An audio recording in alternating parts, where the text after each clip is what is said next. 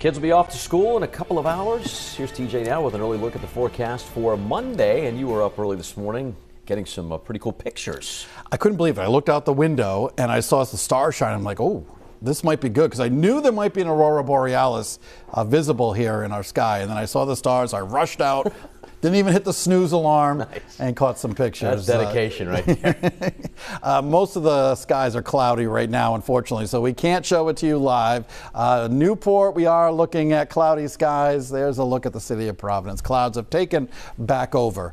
We're nice and dry at the moment. Live radar. Nothing out there in terms of rain. That may change a little bit this afternoon. Our threat tracker for today does remain low, though. It's not going to have a big impact tomorrow. There might be a slightly greater chance of showers, maybe even some small hail coming out of the sky tomorrow afternoon. Wednesday looks to be pretty quiet. Most of the upcoming week does look to be pretty quiet. I don't see any big storms anytime soon. We have all that rain from yesterday continuing to head out. We're looking at partly cloudy to mostly cloudy skies right now.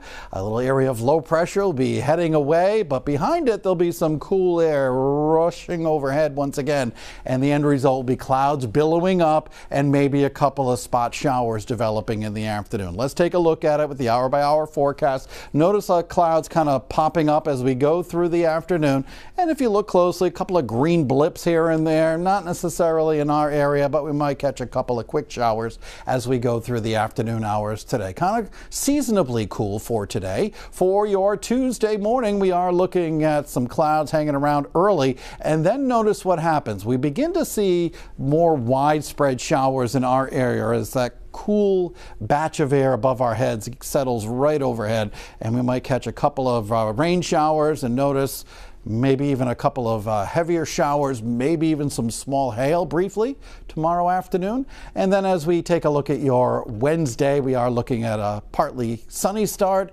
Lots of sunshine for the afternoon, but we'll be tracking another batch of showers that could move into our area Wednesday night. But most of the upcoming week looks to be fairly quiet. 42 degrees for your overnight low temperatures tonight. It'll be dry and cool. For tomorrow, we are looking at a blend of sunshine and clouds. Temperatures topping out in the upper 50s for your Tuesday afternoon, with slightly greater chance of showers than today. Now Wednesday, bright, dry, about 60, 61 degrees in the afternoon.